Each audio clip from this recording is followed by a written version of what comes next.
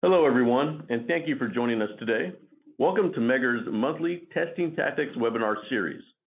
Today's topic is Battery Maintenance Load Testing, Standards, Requirements, and Recommended Practices. My name is Greg Valdez, and I'm the Marketing and Communications Manager for Megger. I'll be acting as the moderator for today's presentation and supporting you on any technical issues or questions for our presenter. On the right side of your screen, you will see a control panel that looks similar to this one. You can submit questions at any time during the presentation by typing in the box highlighted in red, and I will read the questions out during the Q&A segment at the end of the webinar. All webinar attendees are eligible to receive one NETA CTD and one PDH or 0.1 CEUs for attending. You will receive this in an email within 2 business days of the webinar. That email will also include a copy of the PowerPoint presentation and a link to a video recording of this webinar if you'd like to watch it again or share it with your colleagues. Remember, you can ask questions at any time during the presentation and they will be answered at the end of the webinar during the Q&A session. Our presenter today is Boli Naranjo, Megger's Senior Applications Engineer. Also, to assist with the question and answer session, we will be joined by Sanket Bolar, our Substation Applications Engineer. Okay, let's go ahead and get started. Thank you for joining us today, Boli. Thank you, Greg, and welcome to everybody to our seminar today. This is the agenda of the presentation we are having today. We're going to have an introduction. We're going to have a slide about the standards as a reference. And then we're going to start defining battery capacity. We are also going to define what is battery load testing. And then we explain what is the rated battery capacity for then move on to the details of the capacity testing. That's going to be the longest section of the presentation. And to the end, we're going to have the summary and then the Q&A session. So to start, the batteries, well, they are a critical component of the electrical system, but they are a device that dies naturally.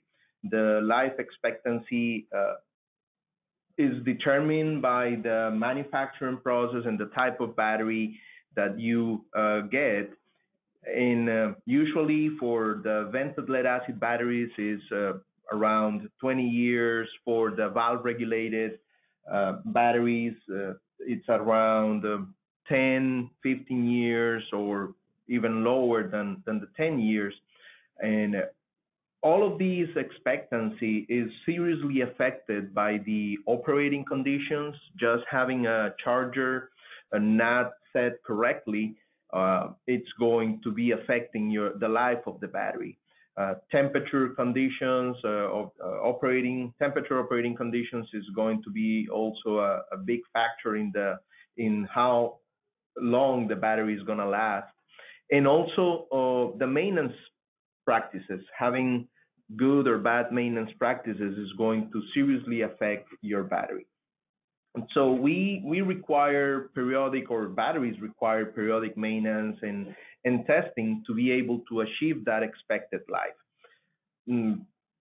Standards and industry practices have several maintenance testing methods to determine the condition of the battery and to determine if the specifications of the battery are being met, or if the quality of the batteries is really what we purchased, or to determine if the maintenance practices are being effective. Several of these methods are listed here. The float current, which is probably not the best way to do it, but it's one of the methods that it's followed. Then you also have the ohmic testing, which is a very good method and allows you to do the test anytime without any effect on the battery and provides you very good trending data. And then you have the capacity testing, which is the one that we are talking today. This capacity testing, also called load testing, is the only proven method to determine the actual value of the capacity of the battery. It's also the only way to determine what's the state of health of the battery, or the only way to see what is the remaining life in the battery. The other methods are just uh, an indication of what could be that capacity, and there's no direct correlation from those methods to the capacity, to the actual capacity value of the battery. So it's the best test that you can run on a battery. However, it is a very demanding test. You require sometimes very big load banks, or you need a lot of time, or you need a lot of preparation, and things can go wrong during the test. And running the test again, it's not as easy as any other electrical test. So you need to start from scratch, from zero, with the preparation, and well, some things you may not need to do, but it involves a lot of time. So understanding the test procedure, preparing the battery, and logistics are crucial for a successful test. And that's what we're going to talk about today. Uh, the world of the batteries, we have a lot of standards. Each type of battery has its own standard, and with recommended practices for the maintenance, for the installation. So that's what we can use for reference, and it's strongly recommended to follow those standards, because professionals have met and put together these documents to guarantee that you can do a very good maintenance. So everything is well explained in the standard, and you have a lot of guidance there.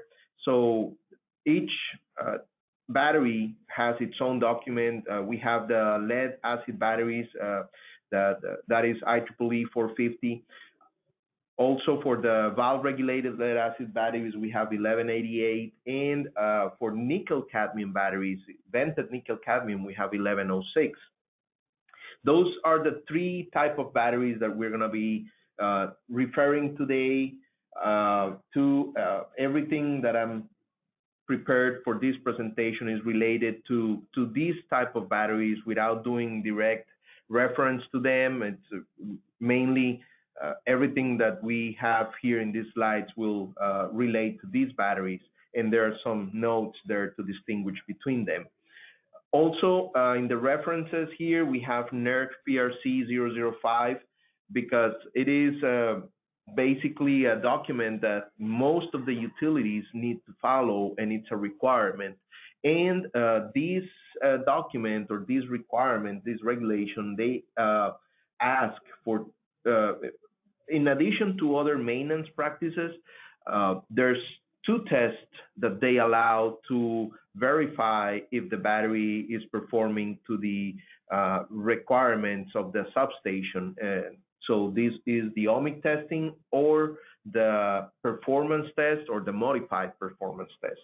So these two last tests, performance and modified performance, are capacity tests that we are going to be talking today.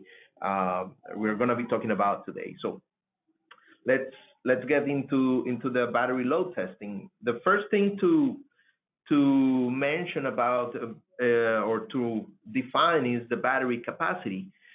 This is the amount of energy that a battery can store at any given moment during its life cycle. So the battery is manufactured to meet certain capacity, and that is defined by the manufacturer.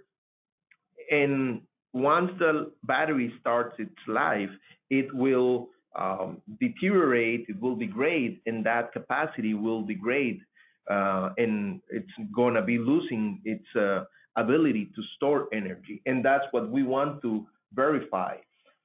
This battery capacity is defined during the design process. So whenever the substation or whatever facility the battery is going to be supporting is being designed, the designer collects a group of data, some data, to be able to define what is going to be the capacity that is going to be purchased.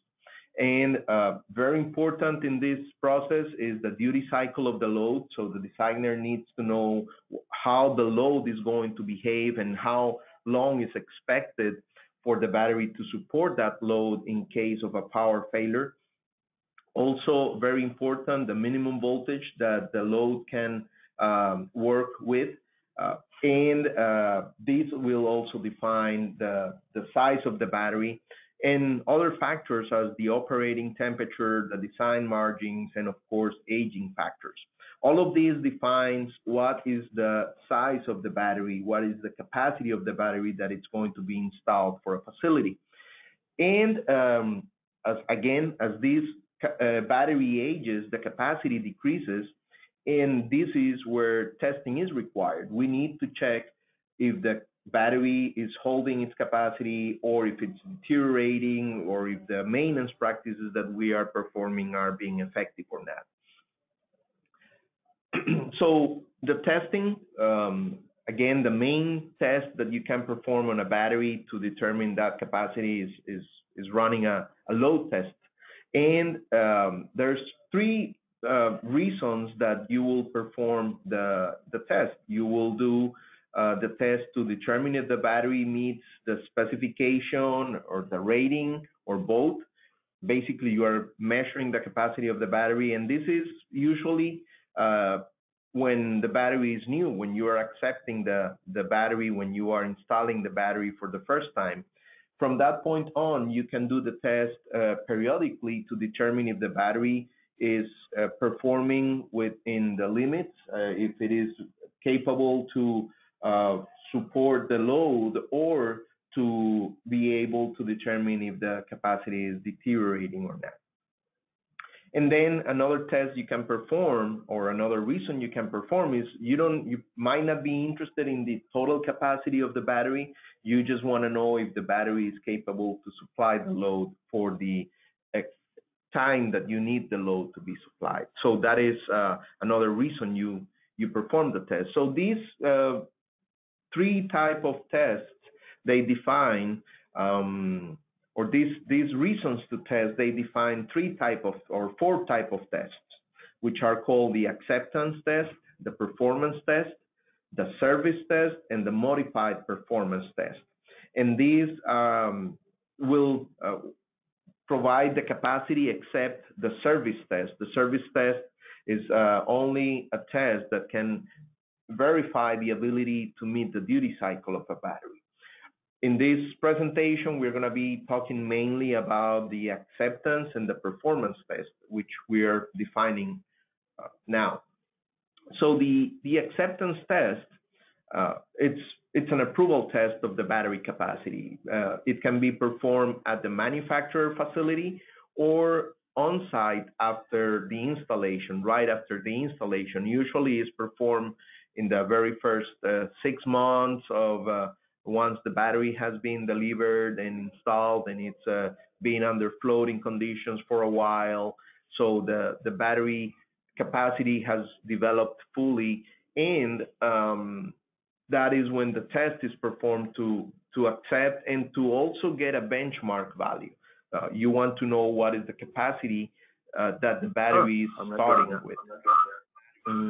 The battery should be prepared and inspected with other recommendations that are in the standard. And as the result of the test, the battery could be at least, or should be at least 90% of the rated capacity. And this could be because, again, the capacity of the battery is still developing and has not totally formed. So this value is accepted, but at least should be 90%, should not be below that. And of course, it can be higher than 100%. And as a matter of fact, it usually will be like that. It will be higher than 100%. And whatever result is obtained can be used as the baseline for the trending. Then we have the performance test. This is a test that you do basically as a maintenance test to determine if the battery is holding its capacity and it's aging as it should be, and it's not having accelerated aging. The test should be made within the first 2 years of service, and then it should be performed periodically from this point on.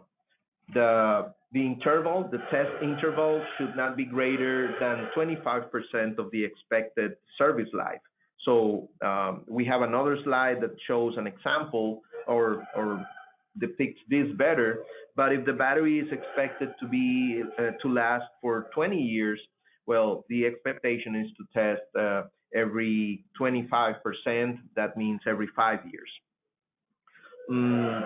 The duration of the test, we want to discharge the battery, or we want to apply the load to the battery for a duration that is similar to the duty cycle of the battery. So we are not going to mimic or to do exactly the duty cycle of the battery. We're not gonna repeat that, but we want to have a duration that is similar to what the battery is supposed to supply. These will totally guarantee that the result that we are getting is the right result. Once the battery shows degradation, for example, the battery capacity drops more than 10% from the previous test, we need to start testing annually. Or whenever the battery has reached 85% of the expected service life, then we should also start doing the test annually, because from this point on, the battery is expected to drop faster in capacity than it does in the previous years, on the early years of the battery. So if there's like a knee point in the behavior of the capacity of a battery, it starts degrading, and then it reaches a point where it starts dropping very fast. And that is expected to be around the 85% of the life of the battery. This value is the one that we trend, and also it's an indicator of the maintenance. If we see that the battery is degrading faster, probably the maintenance practices are not good, or the operating conditions are not good, and this can evidence the situation easily, or it could also be an indication of the battery manufacturing process that might not be the best. So always try to look for a very good battery when you install something in your substation or your facility. The battery needs to be prepared for a performance test, and depending on what you are doing, if you're trending for capacity or you want to reflect the maintenance practices, you want to prepare or to not fully prepare the battery for the test. So that's some slides ahead, and we're gonna touch more on the preparation of the battery. The other two tests, the service test, it is a test that is scheduled at the discretion of the user, of the owner. It's like an audit, a surprise audit on the battery. And that's the reason there's no schedule defined for these.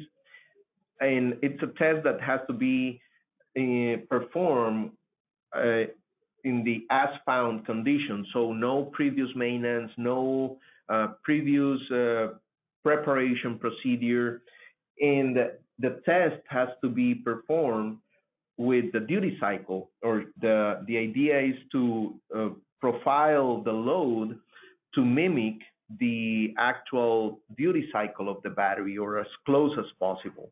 In this slide, we're seeing like a typical profile that comes, this is an image from the actual IEEE 485 that specifies how to calculate or size the battery, and this is an example they have there for a load profile. And the table that it's next to it, it shows the different loads that we would have to consider, and the battery is supposed to be able to meet those requirements. Whenever you have continuous load, a permanent continuous load, it should be able to supply it. And whenever non-continuous or momentary loads are required from the battery should supply them, and that's what you're trying to achieve with that test. And then the modified performance test is it's a test that can do both. It will do the profile, and then it will continue once the profile section or the duty cycle section of the test has finished. Then the test is continued with a constant current from the manufacturer's tables, and then you get the capacity. So you are verifying both aspects, the duty cycle, and you're getting the capacity value of the battery. This test is a little bit more complicated than the other ones, and you need to include aging factors in the calculation of the rate, the discharge rate. And well, I suggest that you refer to IEEE 450 for specific details for these. There are 3 types of modified performance tests. So we are not covering this one here. We'll need more time for this. Any load testing, periodic load testing, will provide an immediate demonstration of the battery capacity or the ability. You get the result, and you can use that to trend or to define some corrective actions. These recommended practices are best suited for different type of batteries, battery applications, and installation conditions. And sometimes it's not possible to follow all of these guides and all of these recommendations. The test is, as I said, is demanding, and sometimes you cannot comply with everything that is in the standard. So if you consider, or if you need, you may use alternate methods, or you can introduce variations to the recommendations. However, there's 2 things to consider. First, if you need to follow or you need to comply with NERC, NERC only allows performance, modified performance, or ohmic tests for lead-acid batteries. And for nickel-cadmium batteries, it only allows the performance or the modified performance test. So in that case, you really don't have too much space to introduce alternate methods or do some variations of these recommendations, because, well, NERC indicates that you should follow IEEE for the test. And then again, if you have some variations or you use any alternative methods, the rate duration, if you select a rate duration that it's not including the actual duty cycle, so basically it has to be similar or higher than the duty cycle duration, then the performance of the battery may not be fully demonstrated. The other way to say this is that short duration tests will not predict the long duration performance, and vice versa. Long duration tests will not predict short duration performance. And the reason for this is that at high rates of discharge, when you use very high currents to discharge and you want to try to make a short test, then the ohmic value of the cells and the interconnections will affect greatly the performance of the battery. So there's an efficiency factor in the cells that should be considered when selecting the rate of discharge. Okay, so we already defined battery capacity, and now we need to see this from the perspective of the manufacturer, the rated battery capacity. We already talked about the capacity that is needed in the substation and what we need to do to verify this capacity. But then when we purchase a battery or when we get to a battery, we need to know what its rated capacity. This is a value that is assigned by the manufacturer through the manufacturing process, and this is a value that is given for a a specific temperature and to a specific end of discharge voltage. So any manufacturer will have what it's called the discharge tables. And here you're going to see, as you can see here in this slide, that there's voltage per cell. And let me turn on my pointer here. So you have a voltage per cell. That's the lowest voltage that the battery should be discharged to. It's also called end voltage, terminal voltage. And this voltage is also, or this table is also referred to a temperature, 25 degrees C. This means that if the battery is not operating at this temperature, it's not going to guarantee these values that are given in the table. The rated capacity of a battery is given in amp hours. And for example, a battery that has 800 amp hour as a rating, that means that this battery can deliver 100 amps continuously for 8 hours. And well, you would think that this can be that this will be a linear ratio. Well, it is not a linear ratio. It doesn't mean that the battery can do 200 amps for 4 hours, which will be also 800. This doesn't happen with the batteries. You can see here with this example, for 8 hours, it can deliver 100 amps. So that will be 800 amps hour. However, for 4 hours, it can only deliver continuously 176 amps, which is less than a total of 800. So the tables have to be followed to be able to get the actual capacity. To get an accurate value, we need to follow the tables, and we need to be sure that the battery is operating at that temperature, and if not, we need to use a correction factor, and we're going to see that later on in the presentation. This rated battery capacity is also another way to define it, is that it is the ability to deliver current at a specified rate. So the capacity testing that we have been mentioning a lot, it's actually discharging the battery at a constant current using that current from the manufacturer's table, or at a constant power. The tables are also provided in terms of watts instead of amps. But the idea is that if you're running the test to determine the capacity value of the battery, it has to be performed at a constant current or constant power.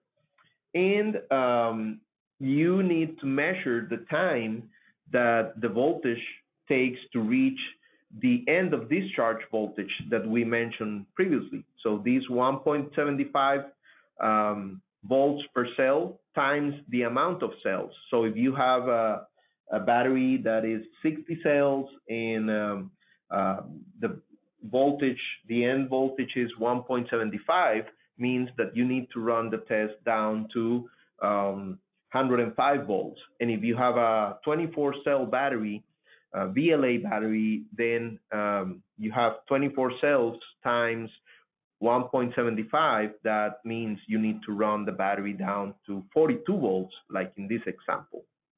And once the battery reaches that point, well, we have the time, and we also stop the test. The test has to be stopped there.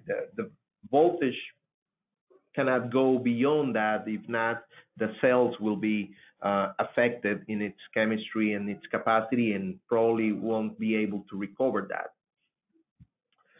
So the capacity calculation actually compares the time that it took for the battery to reach that voltage, and it compares that to the expected time from the battery manufacturer's published ratings.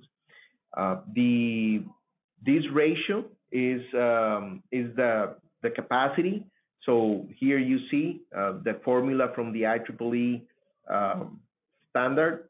You have TA, which is the actual time of the test. You have TS, which is the expected time. And I mentioned a correction factor for temperature. So here's the correction factor for that temperature. And we're going to see the table also later. That table that contains the correction factors. And here we can see, for example, the battery in a condition, new condition, should last for 10 hours.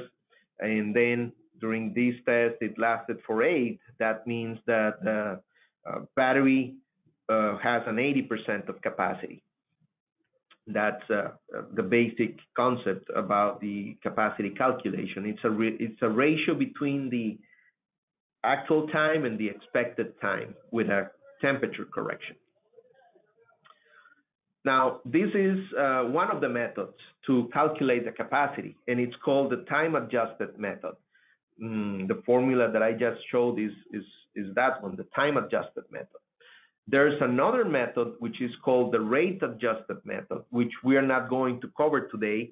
The time-adjusted method is kind of the typical test that, or the typical method that is used for tests higher than 1 hour, longer than 1 hour of duration, or 1 hour and longer. The rate-adjusted method should be used for tests that are less than 1 hour. However, the rate-adjusted method can be used for any type of test and for any duration. And actually, it's a bit more accurate than the time-adjusted method. However, that method is more complicated. You need to consider correction factors, so that's why it is not that common. So no matter what method is used, the recommended practice is to replace the battery if the capacity reaches 80% or is below 80%, the manufacturer's rating. And whenever this replacement is required, the standard allows for or gives 1 year for the replacement. So basically, you find out that your battery reached that value and you start working on the purchasing process, and well, you have 1 year. The reason for this, again, remember I already mentioned the capacity of the battery will have an E point where it starts dropping faster as it ages. So there's not too much time to make any correction or to replace the battery. So you should start working on this soon. So here's the example or the slide that depicts the testing schedule. The idea is that you perform an acceptance test at the facility or at the manufacturer's facility or at the site once it is installed, and around the time of installation, usually somewhere between installation point and 6 months. And then within the first 2 years of the life of the battery, you run the performance test. You run another capacity test. And from that point on, you perform the test every 25% of the life of the battery. That means if you have a 20-year battery, a battery that is expected to last for 20 years, you would perform the test at 2 years of age, and then at the 5th year, then, at the 7th year, 5 years more, so 7 years, and then at 12 years, and then at 17 years of the battery. And from that point on, you start testing annually because it is around the 85% of the life of the battery. So you will do probably 5 or 6 tests on a battery throughout its life. So that's a thing that you will hear, that the capacity test is destructive. Well, it's because it's taking life out of the battery. Really, you are just taking 7 cycles throughout the entire life. And batteries are designed for a much bigger amount of cycles. So really, you're not taking too much out of the battery. Another reason that could be considered destructive is because, well, if you don't handle the test properly and you don't stop the test when the battery reaches the end voltage, it will affect the battery. But it's not the test itself is destructive. If you don't, if you're not careful running the test, you could of course damage the battery. But the test itself is it's not destructive. It's the same with insulation test. If you apply a very high voltage to an insulation that is not rated for that voltage, of course you're going to break down the voltage, the insulation. So it's matter of good practices and good handling of the test and the elements that you use for the test. So the procedure for the test, how you prepare the battery and what procedure you need to follow. So the battery definitely needs preparation. I always say that it's like running a marathon. This battery is going to show you how much it can do, and you want it to be prepared and to be in good condition. So you need to perform maintenance, and you also need to do some preparation steps that we're gonna see in the next slides. The other thing that you need to consider as part of your procedure is that the battery is going to be unavailable during and after the test for a certain amount of time. And this unavailability might affect the resources or the time that you can run the test or that you have available for the test, and might also require some backup for your battery or for your facility, for your substation. To perform the test, you need the discharge table. So you need to know what are the recommended manufacturer discharge rates. You need to define what's going to be your time for running the test. You need to measure the temperature before starting the test. You need to consider your load bank, the test instrument that you're going to be using. You need to calculate that, how big it's going to be. And you need to perform some voltage measurements before the test and during the test. So here's the IEEE recommended procedure. First of all, you need to equalize. Now, here you need to check with your manufacturer, battery manufacturer, if the battery should be equalized, and this applies especially for the VRLA batteries. So VRLA batteries, they should not be equalized with the similar conditions or under the same procedures as the vented lead acid batteries. So check the manual or contact your battery manufacturer to see what is the recommendation about equalized process. And if the battery is equalized, it needs to float for a minimum of 72 hours prior to running the test. This means that if you need to start the test or you need to rerun the test again for any reason, then you have to wait for the battery to reach the fully charged condition. And once it reaches that condition, then you have to wait for 72 hours for it to float, and then you can run the test. This is one step that if you want to reflect your maintenance practices, if you want to see if the battery is really having the capacity that you are expecting due to the maintenance procedures, you want not to equalize, you want to skip this process. The second step is to check the battery connections. So you want to check all the terminal resistances, the strap resistances, and you want to perform maintenance on this if you see something that it's not good.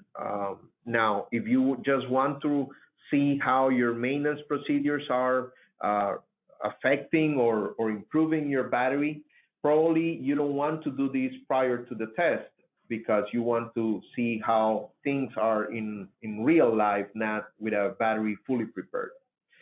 Then you need to record all the floating conditions, float current, float voltage of each cell. You also need to record all the electrolyte conditions in, well, this applies for VLA batteries, for vented lead acid batteries, or for vented batteries, because this could apply also to NiCad batteries.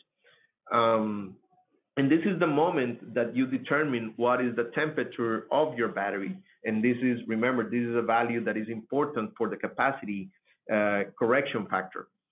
So, and if this is a VRLA battery, you should take that temperature from the negative post of the battery. Then measure the battery float voltage. So now, before it was in step number 3, it was the float voltage of each cell.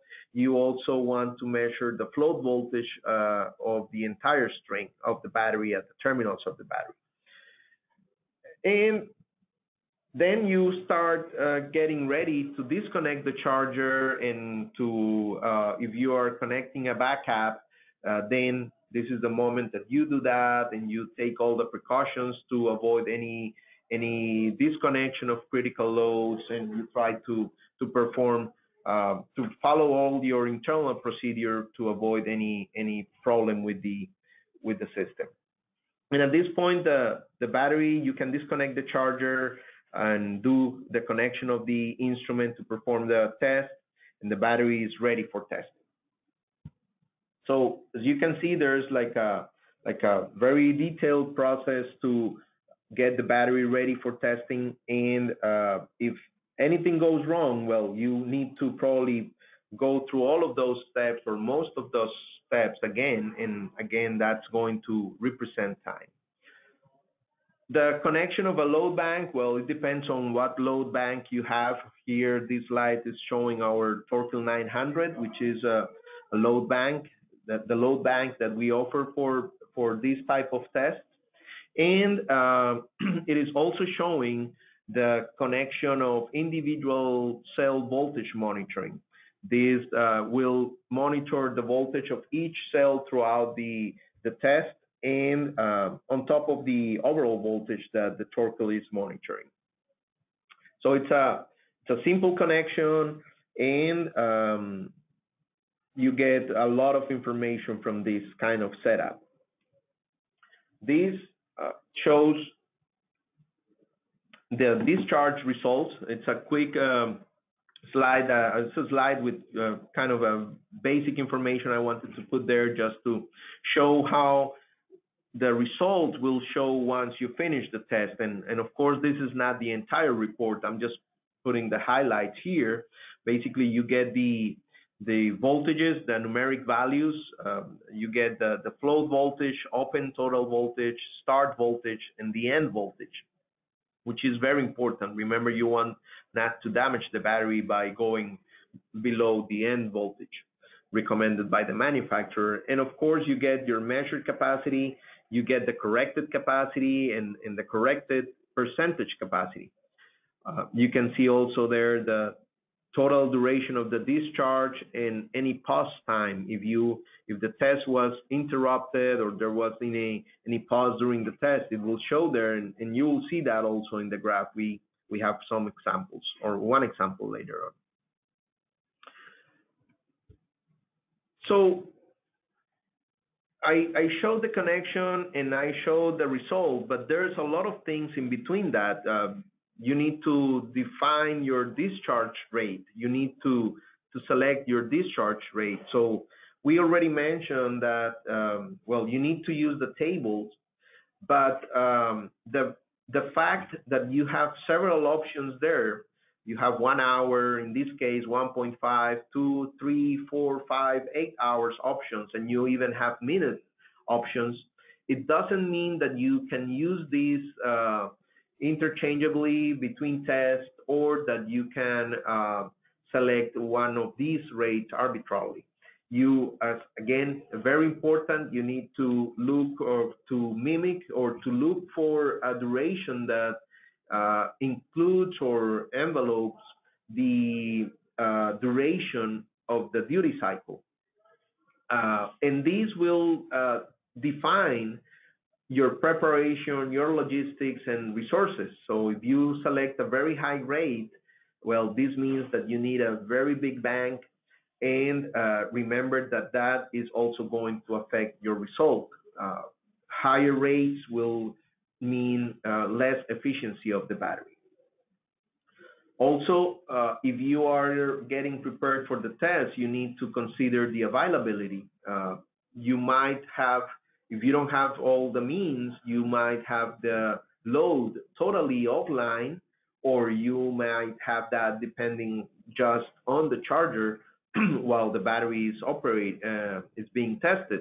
But if something happens, then you lose the charger and you don't have a backup, or you have to consider a backup. So these are things that add a cost to the test, and also all of the preparation and the resources that you need to consider. Short duration rates, you need a big bank, a bigger load bank. You need good cables and terminals for the connections, and you need to consider ventilation or installing the load bank outside the battery room. If you have long duration test, low rate test, this will conflict with the availability of the system, or you need to bring a backup. And of course, you need higher man hours to perform the test. So there's a trade-off here when you select the rate, but especially it's not really that you can select from any value. You need to select according to the duty cycle of the battery. So the performance of the battery, when you select that rate selection, when you do the rate selection, you are going to be affected by the battery efficiency.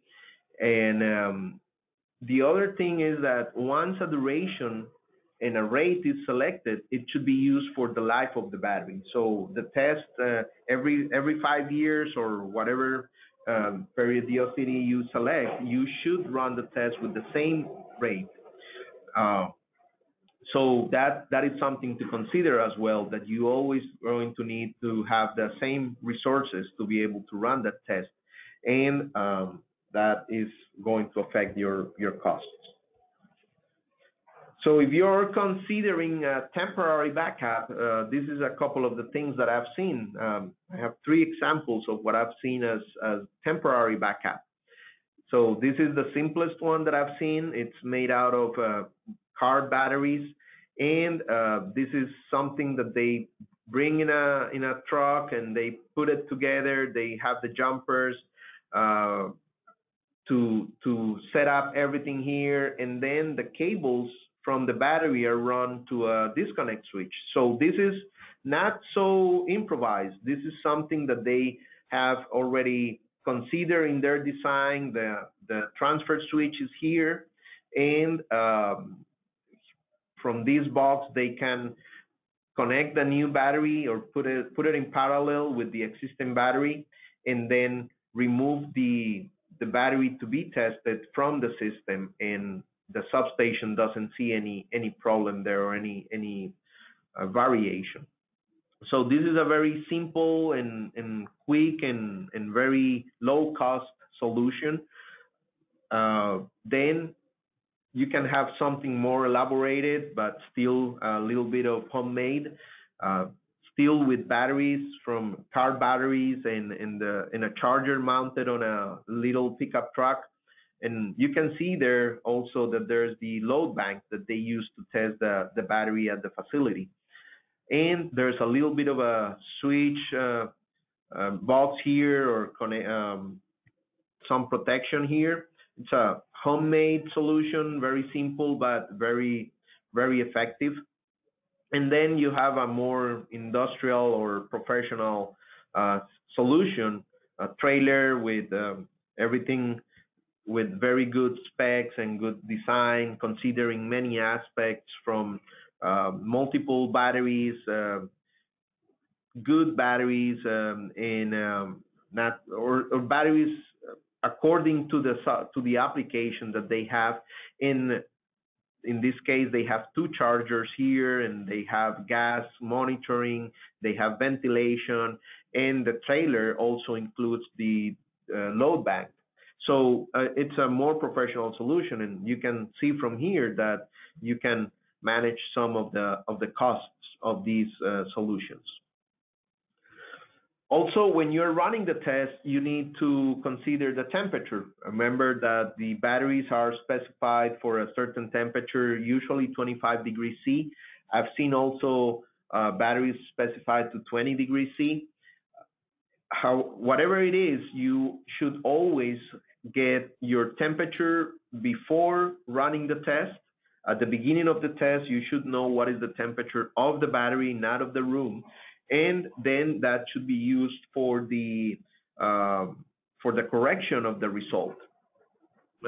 When you are reviewing the results, you should always look for that temperature of the battery, and you should confirm that the result was corrected for that temperature.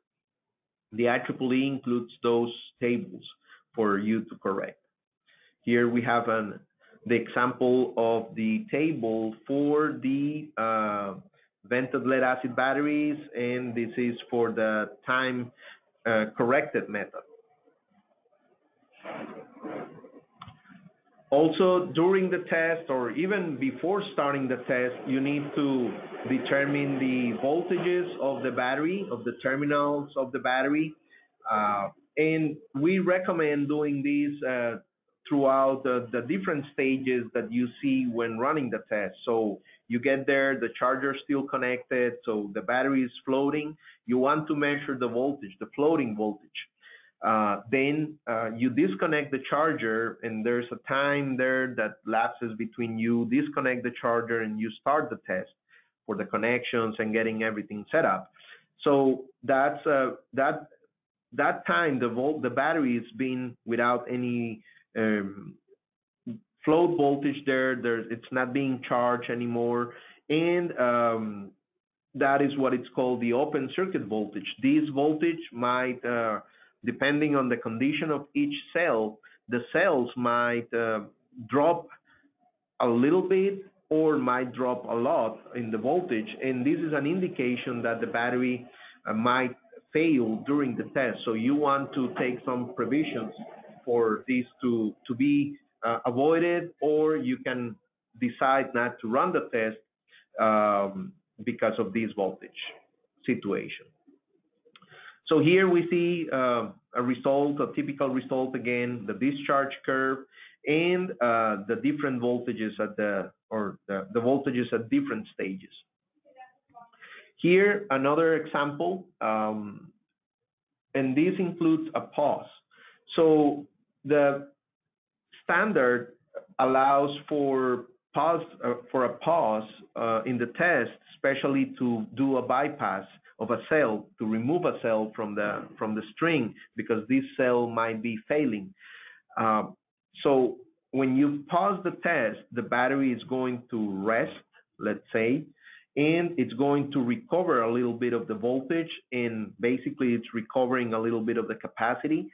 So if you pause the test for a long time, you're going to affect your result, and it's not going to be an accurate result. So that's why the pause is monitored.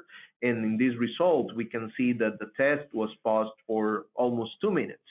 And you can see the effect of that here. So just with 2 minutes, the voltage went higher, and it takes a while to return to the previous voltage. So it's extending the time that the battery can run, which means that it is extending or increasing the capacity of the battery. So I just mentioned bypassing a cell. So not all of the cells discharge equally. Depending on the condition of the cell, or depending on the charge condition of the battery, the cell might run longer or faster or out of capacity. So you want to monitor each of the voltages or the individual cell voltages. The recommendation is to, again, to measure the float voltage of each cell, and during the test, at least to have 3 more sets of measurements at the beginning, at the completion, and during the test, anytime during the test. However, the idea is that it's preferable to do a continuous measurement of each cell, and that's why manufacturers have these individual monitoring devices. And by doing this, you could identify if a cell has a reduced capacity, and you can make some decisions from those measurements. So here we see the discharge curve for 24 cells. You can see that there's no variation. All of the cells discharge almost equally, and they have a very, very similar pattern of discharge. That means that it's a very healthy battery. In this case, we see a little bit of difference, and we start seeing some cells that are deviating, not showing the same pattern. They are discharging faster, and you can see that some of them will discharge, will have the same pattern at the beginning. Others will be totally different from the beginning. And the ones that are the same, you can see that they start deviating or differentiating throughout the test. So this helps you to determine, again, if there's any problem with individual cells. And here we have another example, and this is a more critical example. You can see that there's 3 or 4 cells that are having serious issues here, that they are dropping the voltage very fast, while the other ones are still with very good voltage there, with very good capacity. So definitely it's something that helps a lot to determine the condition of the cells. And it's actually critical to decide if you need to bypass a cell during the test. This is something that is allowed, and it's in some cases is required or needed. The reason to bypass a cell is to avoid further damage of the cell, or to avoid negative contribution to the test, which is basically a polarity reversal. The voltage can go so low that it will reverse its polarity and will start being a load instead of being a source inside the string for the test. Then this bypass should be considered if the cell voltage approaches the polarity reversal, which is around +1 volt, or if it goes below that. And when the cell is bypassed, the overall battery end voltage should be recalculated. You are removing a little bit of voltage from that end voltage, so you need to recalculate it. For the VLA and the VRLA batteries, it is not required if the test is beyond 90% of the expected time. But if this happens early in the test, the cell should be removed and bypassed with a jumper. And this means that if you can, because you have very short time, you should not exceed more than 10% of the duration of the test, or 6 minutes, whichever is shorter. So you should be prepared for this. You should, if you suspect that a cell will be failing during the test, you should have a jumper and run this procedure with all the safety precautions to avoid any harm or any damage to the operator or to the technicians, and also to avoid interrupting the test farther than it is, because then, if not, you're going to have to start again from the beginning, and including all the preparation time. The NiCad batteries, they are not damaged by the polarity reversal, so no need to bypass the cell during a test.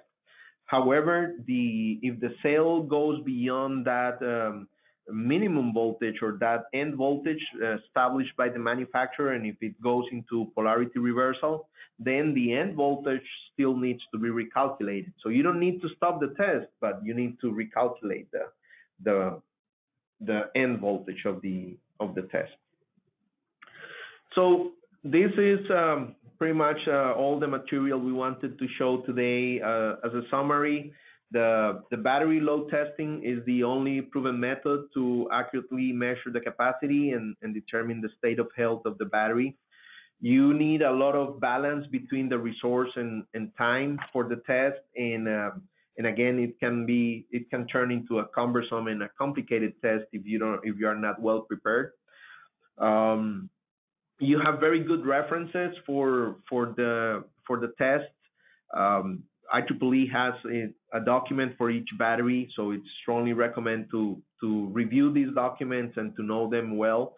There's also a great amount of information that it's logged during the test, specifically if individual cell voltages are recorded. Pay attention to these voltages. Don't just go and analyze the percentage capacity of the battery. There's more to analyze beyond that value. When reviewing the results, carefully check for the average temperature and confirm the use of a correction factor. And always compare to previous results to determine degradation of the battery, and verify that the tests were performed with the same rate, so you can actually compare results. If not, the comparability it's going to be difficult to achieve. Review all of your voltages in the test report, and understand and use the manufacturer's tables correctly. So with this, we conclude the actual technical presentation. Last portion of the presentation is to show the recommended equipment that we have for this test. So as a load bank, we have Torkel 900, an instrument that you can use to run any of the tests that we mentioned today. You can do performance test, modified performance test. It will give you the capacity value. It will actually even log the battery charging process. Once you completed the test, it can be left there connected to monitor how the battery charges. The maximum dissipation maximum dissipation power of the unit is 15 kilowatts.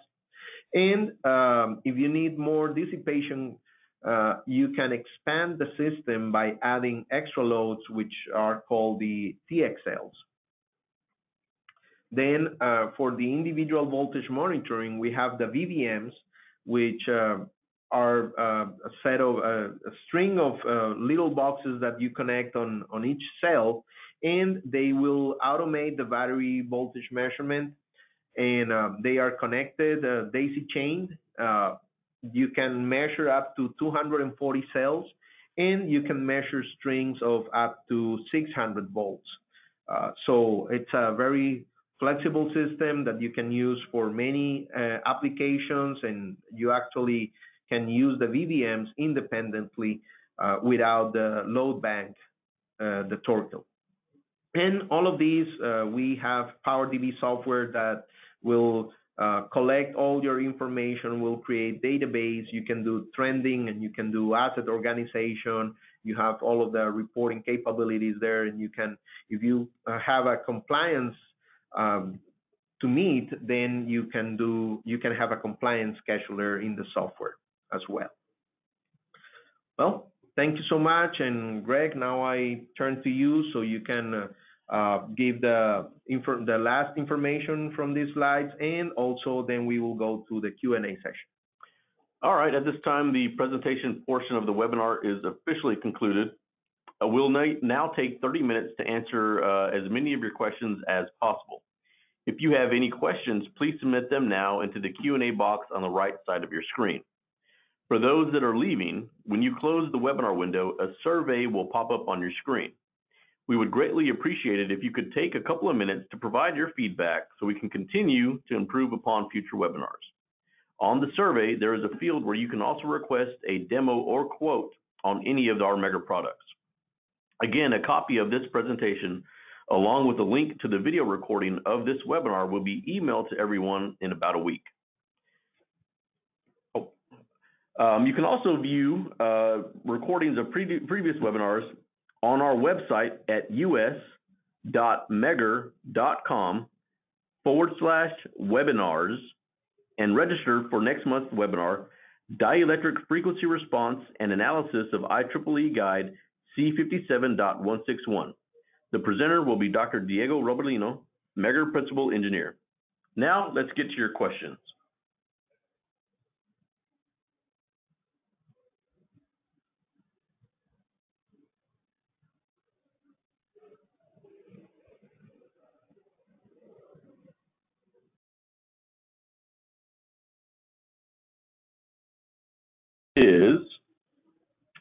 What are your thoughts on lithium-ion batteries to replace lead-acid battery?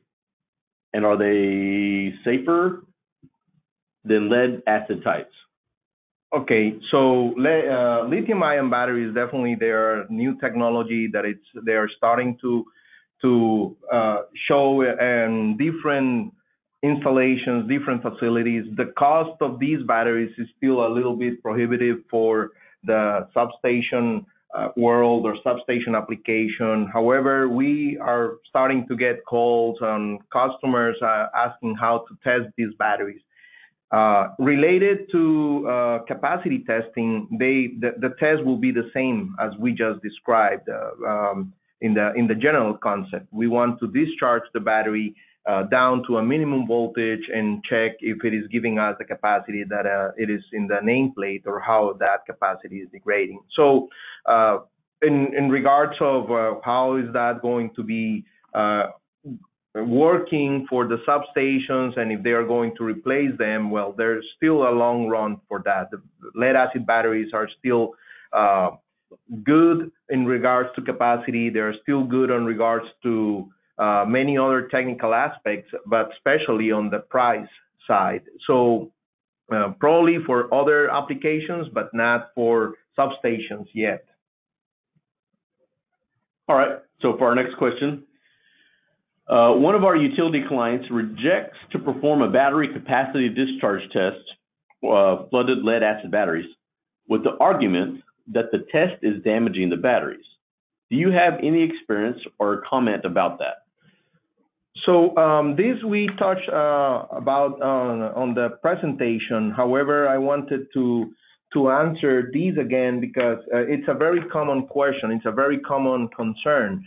The test is considered destructive for a couple of reasons. One is that every time you discharge the battery, and depending how deep you go in the discharge, you are taking a cycle out of the battery. So the same way that the batteries are spec for time, for a certain life expectancy in regards to the years, there's also a certain spec, or there's a spec there for the cycles on the battery. So every time you take a cycle out of the battery or you cycle the battery, you are taking a little bit of the life of the battery. However, depending on the amount of cycles that the battery has available, you will not be damaging the battery. The other reason that the test is considered destructive is if you go below the minimum voltage or the end voltage specified by the manufacturer, then the chemistry is going to be affected, and in that case, you are definitely going to affect the ability of the battery to hold energy. So you're affecting the capacity. But as I mentioned during the presentation, if you handle the test properly and you do the things in the correct way, you're not going to be affecting the battery. So that is very important. Do not go beyond the minimum voltage or the end voltage, and following the testing schedule that we mentioned, every 25% at least, then you're not testing the battery that often that you're going to be taking too many cycles. So in the end, it's as any other test in the electrical world, that if you don't use it correctly, you can destroy the equipment. But if you use it correctly, it's going to be a safe test, and it's not going to be affecting your battery. All right, the next question. Can you explain the statement about test interval should not be greater than 25%? Hi, Sanket here. So the test interval refers to the time between tests And what we are referring to when we say 25%, we say 25% of service life. Service life is the life for which the battery is expected to be in operation, and that's provided by the manufacturer. Typically, it varies from model to model, but it's typically in the range of 10 to 20 years. So you can look at the manufacturer's specs and find out about the service life. Based on that, you can decide how often you want to run the test until you see the capacity degrading. All right, next question. Why has ANSI/NETA chosen to remove guidance on cell internal ohmic values for vented nickel cadmium batteries in MTS 2019 Part 7.18.1.2? The 2015 standard contains specific guidance. So I don't know exactly or don't know the exact reason for these. One characteristic of nickel cadmium batteries is that different than the lead acid batteries, the nickel cadmium will not dissolve into the electrolyte as the lead acid does in these type of batteries. So most of the failure modes that can be detected in the lead acid batteries, because the active material, the lead, is dissolving into the electrolyte and changing the ohmic value, this is not going to be able to be detected that easily in the nickel cadmium batteries. There's a few failure modes in nickel cadmium batteries that will definitely affect the ohmic value of the cell, but it's not going to be many of them. And the actual main interest of the ohmic testing is to determine the aging or the loss of capacity of the battery, or try to correlate that in a certain way to the ohmic value. So in these nickel cadmium batteries, that doesn't happen, and a nickel cadmium battery definitely can show an increased ohmic value when it is out of capacity, or when it's already a battery that it's not good anymore. However, this is not going to be always. You could have a battery under that condition with no capacity, or in very bad condition, but the ohmic value is going to be the same as when it was new. So it's not such a reliable test for nickel cadmium on certain cases. So I guess that's my thinking about why they remove it from there. Thanks. All right, next question. If the battery is operated at elevated temperatures and the life of the battery has to be reduced, is the expected service life also reduced? Should the annual performance test be done when this new expected service life is reached? The service life that's provided by the manufacturer is provided on the basis that the batteries will be operated at 25 Celsius or at a standard temperature. Temperature plays a major role in the life of the battery. If the batteries are stored at a low temperature, then that slows down the chemical process in the battery. If they're operated at a high temperature, then that causes deterioration in the battery, and the service life is reduced, as you said. But I don't think it's possible to get a number based on the temperature. So what you really need to look at is how is the capacity changing. And when the capacity starts degrading and gets to that point when you need to switch to annual testing, that's when you'll switch to annual testing. So you don't necessarily need to go with. There is no way to get an expected service life just based on the temperature at which the batteries are stored. Just try to keep it as close to 25 Celsius as possible, so that the service life is close to what the expected service life is that's provided by the manufacturer. All right, next question. Please share some details on low duty cycle versus battery duty cycle. Well, the manufacturers, they, I guess from this question, what the person that asked this question is referring to the battery duty cycle is what the manufacturer can offer on the battery. So the battery will have these tables, and it will show what the constant currents can the battery do. And well, that is totally different from the load duty cycle that is going to be happening at the substation or the facility, whatever the battery is connected. And the designer, according to those criteria and those parameters that I mentioned in one of the slides about the aging factor, the service factor, the temperature, all of these considerations, the designer is going to request for a battery or is going to ask for a battery that is capable to cover all of that duty cycle. So, of course, there's a difference there, and the idea is that whatever battery is installed, it's going to be able to handle that duty cycle in the battery in the substation. All right. Thank you. Next question. The temperature of the capacity test is the temperature of the electrolyte, not the ambient, correct? Yes, that's true. So you need to look at the temperature of the cells. Under normal operation, the temperature of the batteries will pretty much be the same as the temperature of the room, but as the battery discharges during the process, the batteries might get a little warmer. So yes, an accurate way of assessing the batteries is to look at the temperature of the batteries and not just temperature of the room. All right, next question. Do decay rates change with the increase or decrease of discharge rate? As such, should testing be increased from annually? Is there such a thing as over-testing?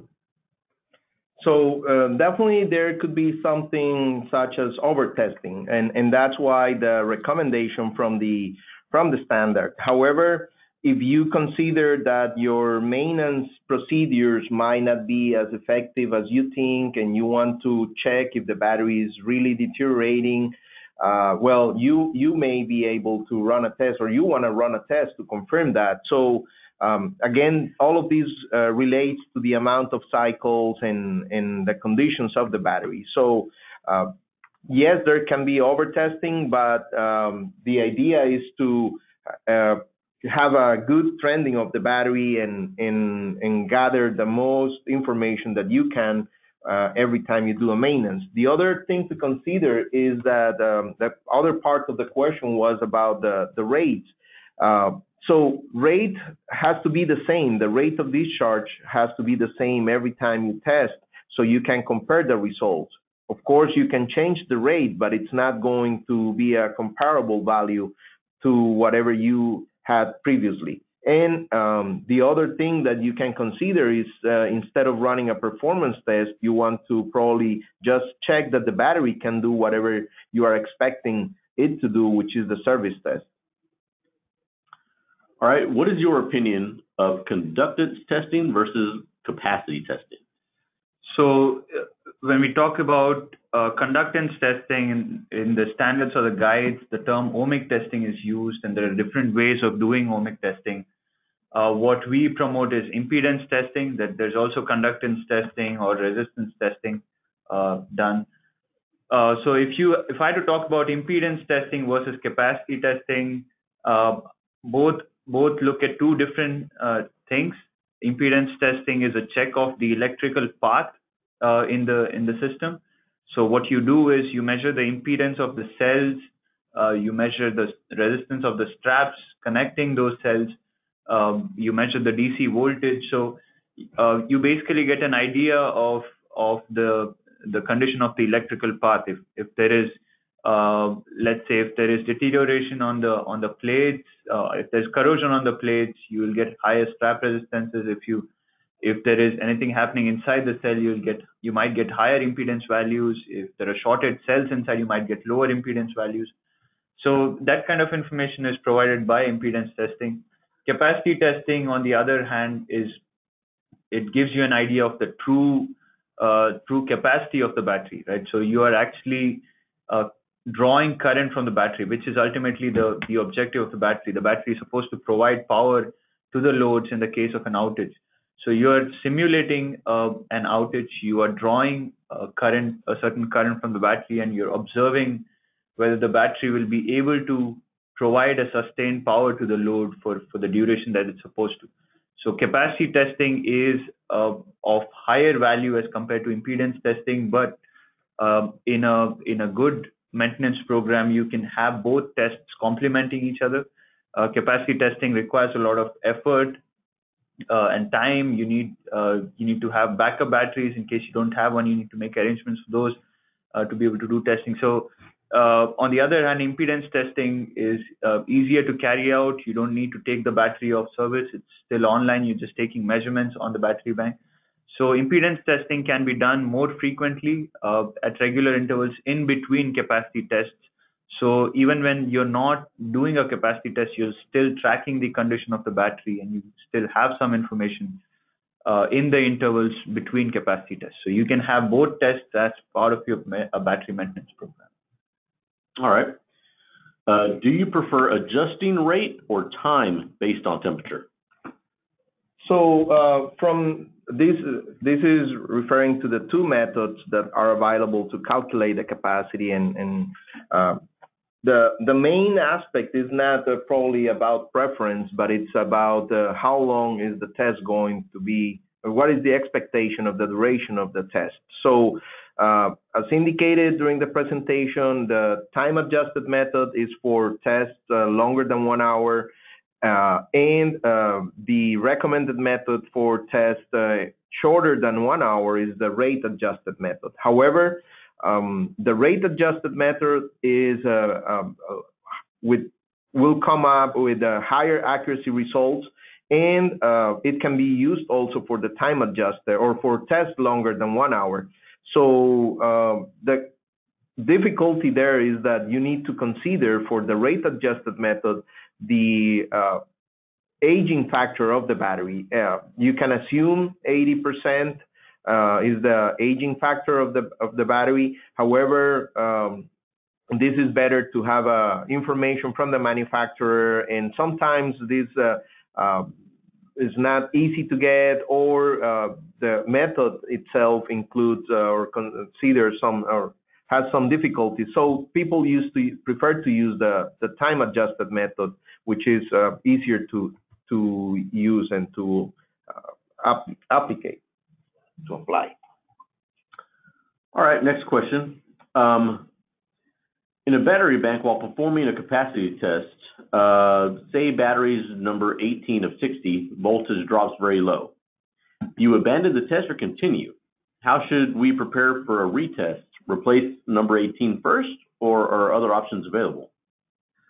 So during a capacity test, the guide allows you to pause the test. The period is called a downtime period. So you're allowed to pause the test once during the duration of the test, and the maximum duration of downtime allowed is 6 minutes, basically. So in this 6 minutes pause, you get to decide when you pause the test. Only one pause is allowed, but you get to decide when to do that. So it's entirely up to you. If you have the right equipment, you will be able to monitor individual cell voltages continuously in real time. And when you see a cell approaching polarity reversal, which is 1 volt, that's when you can choose to take a downtime. And if you have multiple cells approaching that condition, you can bypass multiple cells. So it's up to you how you go about it. When you take that pause is also up to you. So you'll need to monitor the cell voltages continuously to be able to do that, to be able to choose the best time to take that pause. So what you will do is if you pick out the cells that you need to bypass, you'll take that downtime and you will bypass those cells, and then you can resume the test and then continue. But what you will need to do is, and this is one of the other questions that has been asked by one of our listeners, you will need to change the end voltage now, because now if you have taken 2 cells out of the equation, then you have 58 cells. So the end voltage is going to change based on that. So it might be 58 times 1.75 instead of 60 times 1.75. So that needs to be done. Okay. Next question. Why measure floating voltage? The float voltage is simply a result of the battery charger output.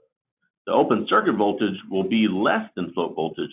Wouldn't this be the more appropriate voltage to refer to?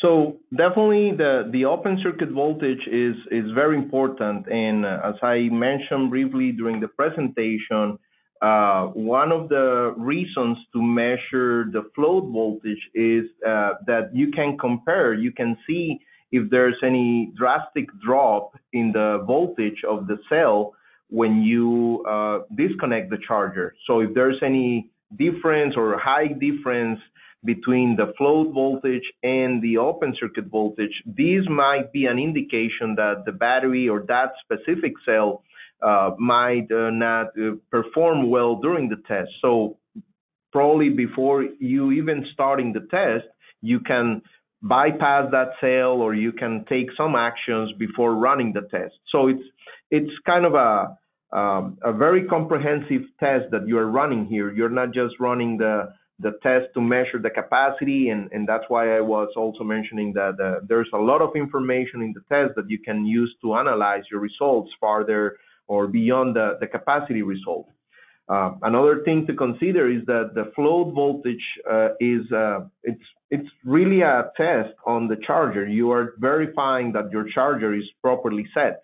A battery that it's not charged at the right voltage might be affected by that condition. So you can accelerate one of the failure modes, which is the corrosion, positive plate corrosion, if the battery is overcharged or floating at a higher voltage than the recommended.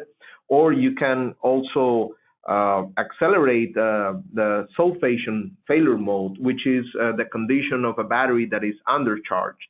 So as a person that is going to review the result or a test report that was not present at the moment of the test, you want to know what is the condition of the charger, what is the condition of the cells prior to starting the test, and that's what these two measurements will give you. So you have very good criteria when reviewing the result and when reviewing the report. All right, next question. Can the battery charger alone supply all the DC loads momentarily? Is it acceptable to supply all DC loads with the charger only, say, for 1 hour without the backup or standby battery connected? So yes, the battery charger is supposedly capable to do the entire load of the substation, and that's what actually it does when it is under normal operation. The charger is supplying the load, and it's supplying a little bit more so it can maintain the charge on the battery. So that's what the floating condition is, that it will supply voltage and current for the load and the battery at the same time. So yes, the charger can be used to support the substation or the facility when the battery is not there, but then you're risking if something happens, if there's any power failure, you're going to lose the charger and you're going to lose the facility because there's no battery to support that. So that's when the need of the backup battery comes in, depending on the criticality of your installation, or if you definitely cannot have the load without any power, you don't want to risk that. So you want to install a temporary backup. All right, next question. When performing the capacity test or load test, is the battery totally disconnected from the DC system? So as Volney just said, it's important to have a backup battery if you're just to be safe from an outage. But let's say you have a load, you don't have a backup battery, and you want to do a discharge test on a battery bank. You can do that. The battery will be disconnected from the charger, of course, because you don't want to be discharging the battery while it's being charged at the same time, right? So you will need to disconnect the charger, but it can still be connected to a load while I can speak for the equipment that we make. You can have a CT with which you can measure the current that's being drawn by the load, and then whatever current we need to draw for the discharge test, the CT will measure the current that's being drawn by the load, and that will be subtracted from the current that we need to draw during the discharge test. So the load bank will draw the remaining amount of current, and that current will be regulated as the test progresses. So you don't need to be disconnected from everything. You need to be disconnected from the charger, but whatever the current that is being drawn by the load during the discharge test, the load in your system, that can be taken into account, and that can be included as part of the discharge test current. All right, the next question. Does the Megger Torkel unit allow you to change your end of test voltage mid-test in the event you need to pause the test to bypass the defective cell? Yes, and this again goes back to a couple of questions ago when we talked about taking the downtime or pausing the test for 6 minutes. When you do that, when you take the cells out, you need to adjust the end voltage based on the number of cells that you've taken out. And yes, our software allows you to do that at any point during the test. You can change the warning limits or the stop limits. That can be done while the test is on. All right, thank you, Sanket. Unfortunately, we have hit our 1.5 hour mark with our 30-minute Q&A session now. We have actually received almost 80 questions. So what we're going to do is we're going to try and get back to answering these questions and get some answers out to you guys. But at this time, we're going to go ahead and close the webinar. Again, you will receive a copy of the presentation today, as well as a link to this video, so you can go back and watch the recording at any time later on or share it with your colleagues. We'd like to thank you all for attending and hope you have a great weekend.